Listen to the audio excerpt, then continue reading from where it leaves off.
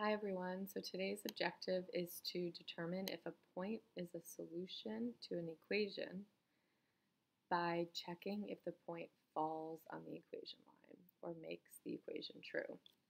So you can follow the link to find Desmos, and on the side of the screen here is where we can type in our full equation, y equals negative 2x plus 6. Here is that equation line. Make sure you have a good view of it. And I can use this like kind of scrolling technique and my own knowledge of coordinate points to check some of these points, but I can also use this feature that Desmos has to graph an individual point. So I can type the first one in, 1, 1, and as long as I use the conventions of coordinates using parentheses and comma, it will graph that point. Here it is.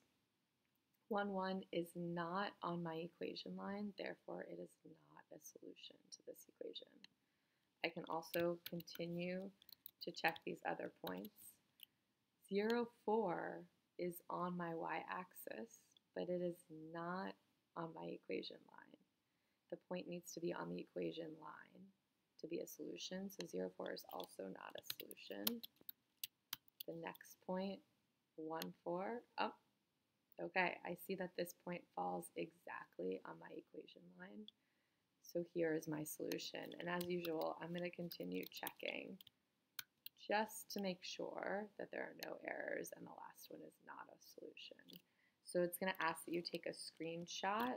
If you're using a Mac in class, you can hit Command-Shift-4, screenshot your graph to show your evidence and include that in your slide.